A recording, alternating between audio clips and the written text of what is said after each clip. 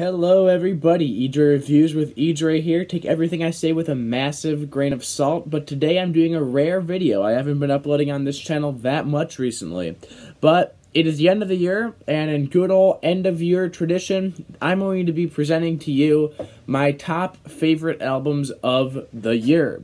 Keep in mind, this is just my opinion. I don't go off any technicalities or anything like that. I get there's a lot of great musicianship out there across the board, even in albums I might not personally enjoy. But these are just the albums that I personally really enjoyed. And for anybody that's new or didn't see my video last year, the way I go about doing this is I take every album that I have heard this year that I would rate higher than a 7.5 or a 75 out of 100, depending on what scale you use, and then rank them accordingly. And this year, there were 28 albums that reached that eligibility for my personal liking. And, you know, I'm gonna probably go through the bottom few pretty quick. And then once I start getting to the top 20 and then eventually the top 10, I'm going to get a little bit more in depth and in detail. If you see me looking to the side over here, that's because I have my list with some notes already pulled up to get things moving a little faster. So, let's get this started with number 28. The new Turnstile album, Glow On. Turnstile is a band that I wasn't really that familiar with prior to this year, but their post-hardcore, well, with dream pop infusion sound, or whatever you want to call it, was really infectious, great hooks, and great riffs, and just powerful post-hardcore songs. Number 27 is Quadeca's From Me to You.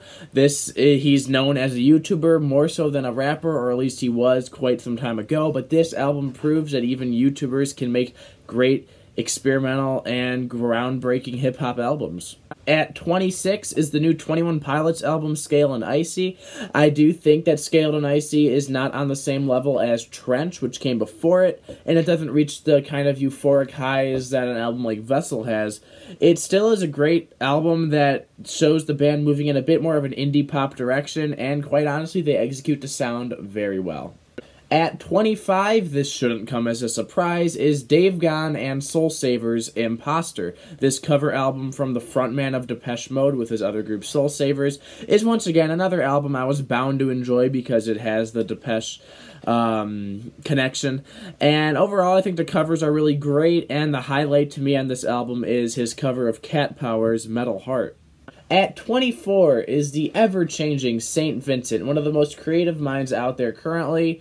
This time she embraced a bit more of a 70s sound, but while still keeping the production as bombastic as ever and as fresh as ever. There's a lot of great, innovative arrangements across this LP, and overall it is a great addition in St. Vincent's catalog. At 23, we have the brand new Tyler, the Creator album, Call Me If You Get Lost. While I personally don't enjoy this album nearly as much as I enjoyed 2019's Igor, which is still, in my opinion, his magnum opus, overall, this album is very much like a victory lap for Tyler, the Creator. A lot of flexing on here, while also a kind of undercurrent of breakup themes once again.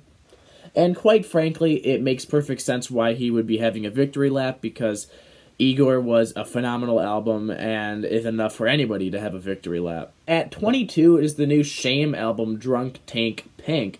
This is an album from the UK post-punk outlet that doesn't sound all the most unique amongst all the other bands in this scene, but just their execution of this album to me was really great.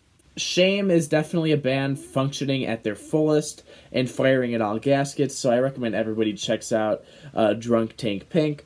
And at number 21, we have Jazmine Sullivan's Heaux, a really great thematic and conceptual R&B release with some of the best vocal performances I have heard in contemporary R&B in quite some time. All the songs tied together great. Pick Up Your Feelings is a phenomenal track, but so is Lost One, and Lost One might be one of the most heartfelt moments on the album and in R&B this year. And rounding off the top 20 at number 20 is the new Death From Above 1979 album, Is For Lovers. I actually wasn't sure if I was going to enjoy this album all that much because I have had a bit of a hard time getting into a lot of their material past their debut, but I actually felt that this was one of their strongest LPs. It's one of the most noise-inspired, one of the most just even though it is heavily compressed and really in your face, I feel like that kind of adds to the character of this album. The album is drowned in distortion and punching drums that really just make this, I think, one of the best noise rock albums I have heard this year. At number 19, hip-hop legend Nas comes back with King's Disease 2.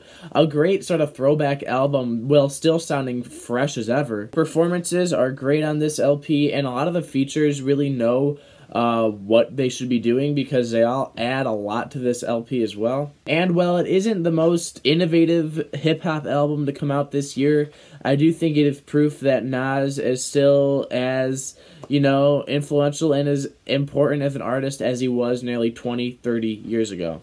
At number 18 is the brand new Modest Mouse album, The Golden Casket, an album that I think has received an unjust amount of criticism from fans and just music listeners alike. While it is a change in sound from some of their previous LPs, it still has a lot of that kind of characteristics of Modest Mouse that I have loved up till this point. The sporadic guitar playing, the interesting arrangements, the kind of hectic, kind of all over the place aspect that a lot of their albums have.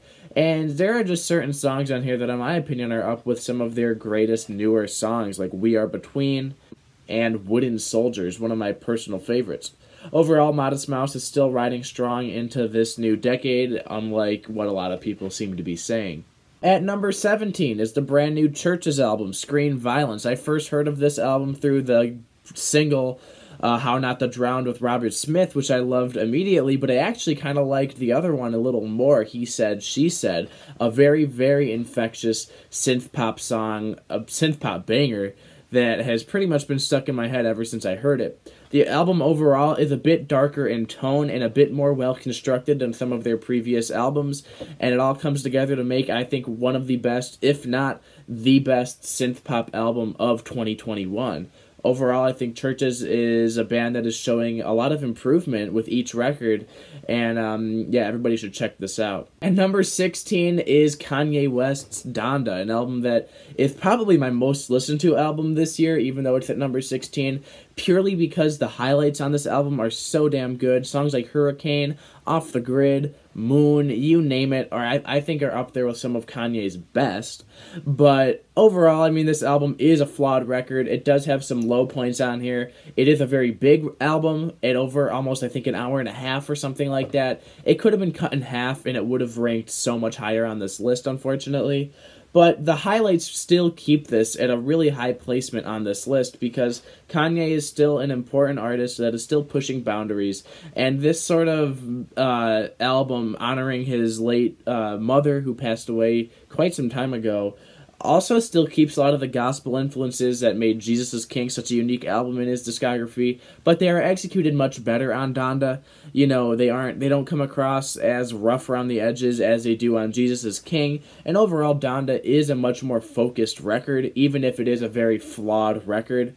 It is a solid album in Kanye's discography, and as somebody who appreciates the more experimental and weird side of Kanye West's music, there's a reason why Donda is on this list. At number 15 is Kero Bonito's Civilisation. I understand this is technically a compilation of Civilization 1 and 2, the EPs that came out this year and a few years back, but it all comes together in a really good album that is, once again, another solid addition to the Kero Bonito. Speaking of which, I just realized I have my little poster up of them. It's a great addition to their catalog. It kind of, in many ways, feels like a bit of a throwback to Bonito Generation, their debut album, or their debut album, not mixtape, which is my personal favorite. I love the very bubblegum-esque aspects of that LP, and that translates a lot over to Civilization. Although it is a bit more mature, it is a bit more well-written, I guess, like mature-wise, but it doesn't hit me as hard as Bonito Generation, but it is a great album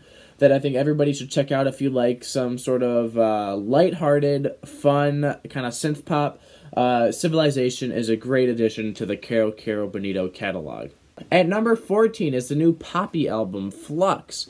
If anybody remembered my video from last year, I loved I Disagree. I think that was a phenomenal album. I think that was Poppy's best album, and I still think it is Poppy's best album. Flux doesn't quite reach the level of I Disagree, in my opinion. It is a bit more straightforward.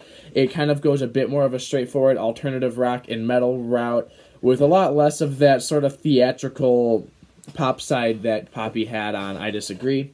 But I can't deny the fact that the songs on this thing are executed very well. The opening track is one of the best songs, if not the best, alternative rock / metal song I have heard all year.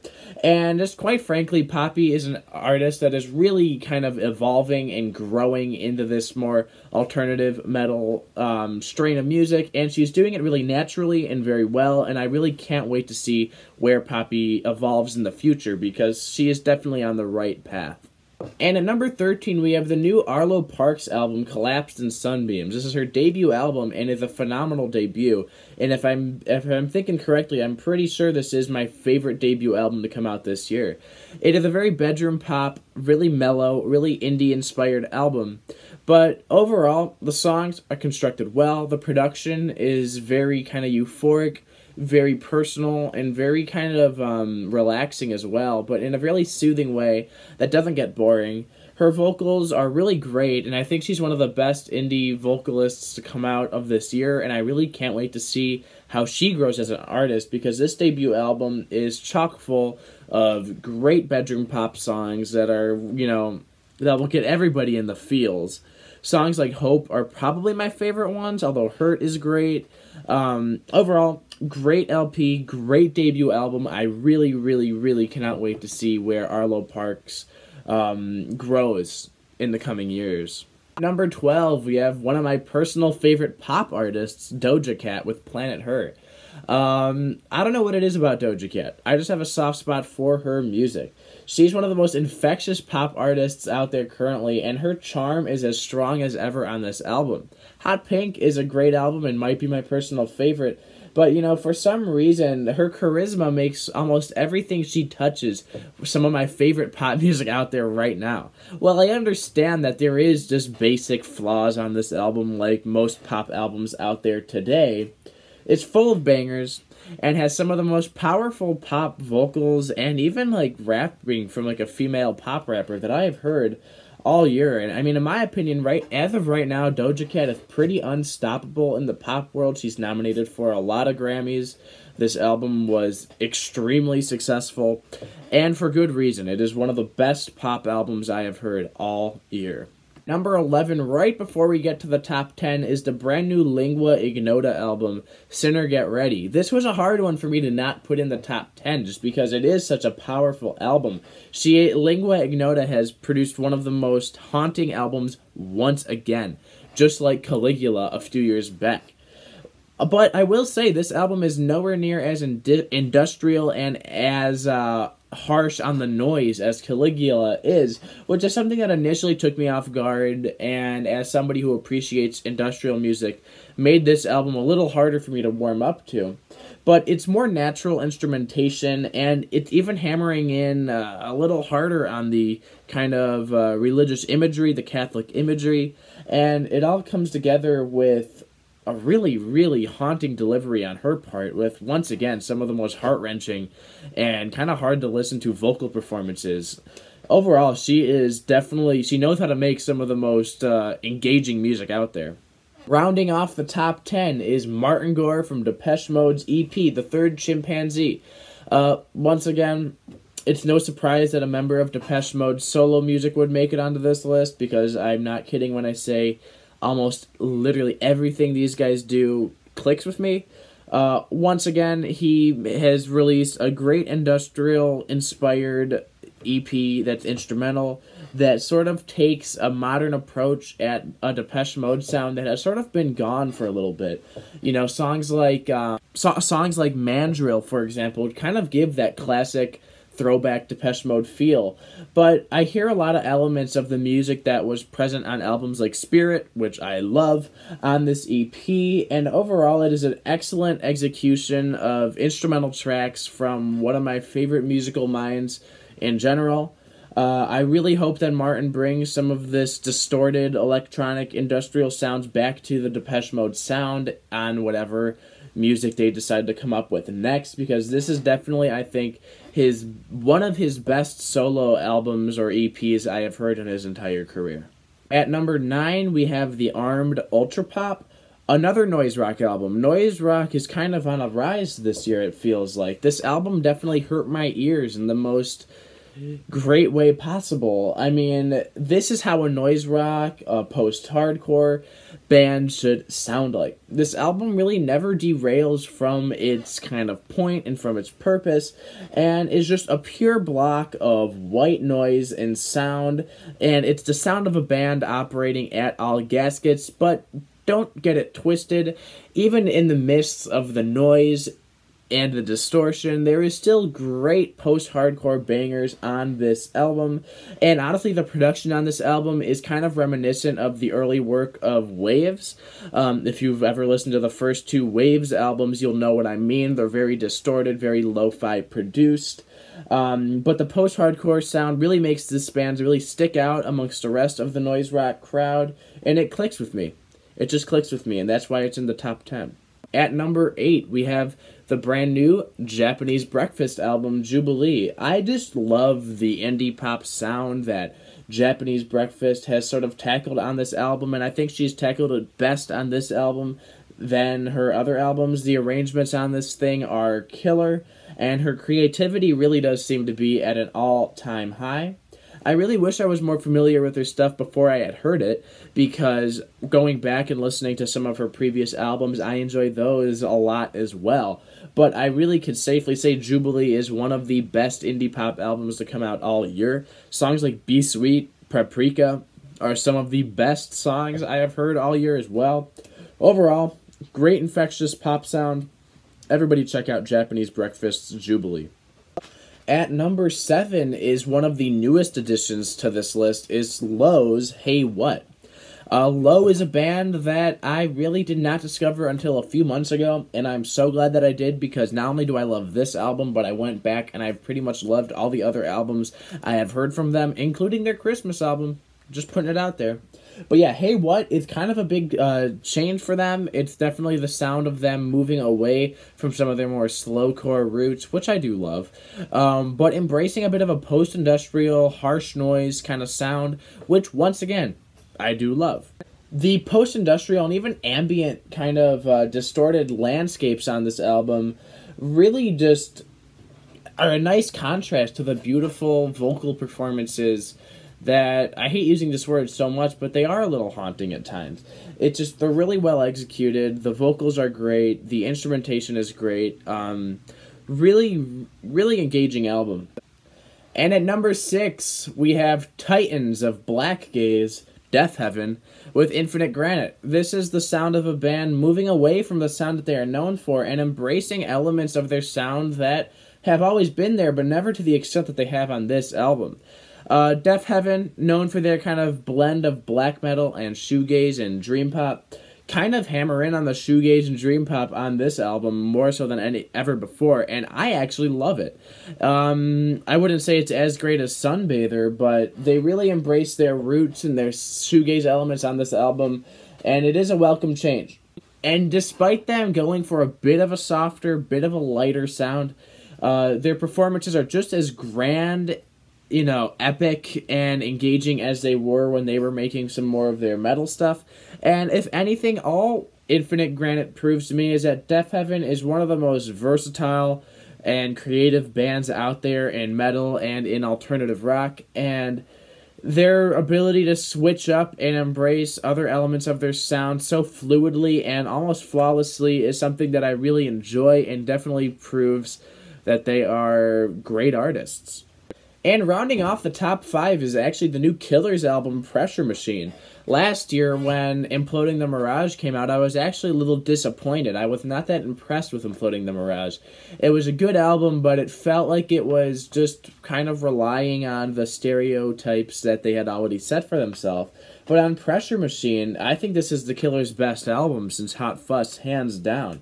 The sort of Americana-infused sound of this album is a welcome change, and definitely, just like Deafheaven, proves that they are able to tackle different sounds greatly.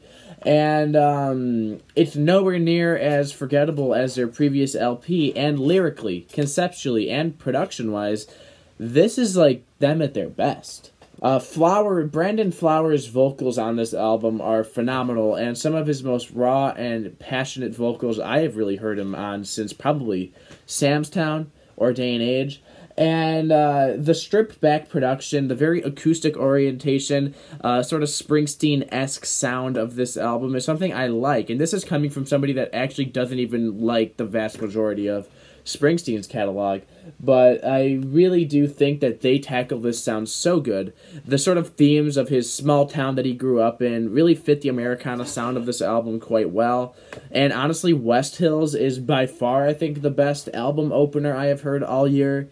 It is such an emotionally great song. Overall, Pressure Machine is, I think, Killer's greatest album since Hot Fuss. And at number 4 is the best hip-hop album of the year, in my opinion, and that is JPEGMAFIA's LP.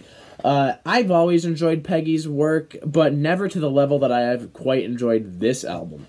This is simply experimental cloud rap at its finest. As hectic and schizophrenic as this album is, and kind of as schizophrenic as Donda as well, it's much more, it doesn't have the room for filler because every single track on here is short to the point, and like I said, it doesn't have room for filler. It hits you hard, it hits you in the face, and this is just classic Peggy at his weirdest, at his most experimental, and at his best. The wide array of sounds and influences on this album come together in just sonic bliss, and it just feels like a grand artistic statement tied together by insanity, and is definitely Peggy's Yeezus in some sense, and I just feel like I was not expecting this album to be nearly as great as it was, but it really is. The offline version is just as good, if not better, as the version you will find on streaming. So yeah, JPEGMAFIA's LP is definitely one of the greatest albums I've heard this year, landing at number 4.